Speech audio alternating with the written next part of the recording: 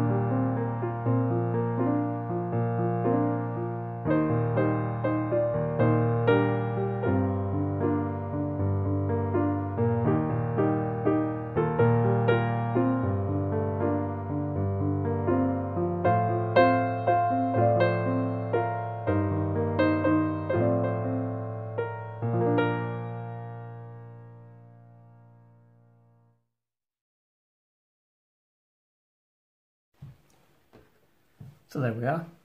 That's one point perspective. You've got a little country road there. Everything is going towards that one vanishing point there. This barn here, the sides of the barn are also going off to this vanishing point here. Now in the real world, everything isn't actually as precise as this. Everything isn't quite lined up as well as this is, but this is a really useful exercise to develop your drawing skills and get depth into your picture. So it's over to you now. Have a go. You don't have to have the tree and the barn and the telegraph poles in exactly the same places as I've got them here. Just play around with it, see what you can come up with. Have fun with it. So there you are. That's how you use one point perspective to develop a scene. Now it's your turn. See what you can come up with. If you're one of my students, if you want me to see your work and give you feedback, then just email it through to me using my school email address.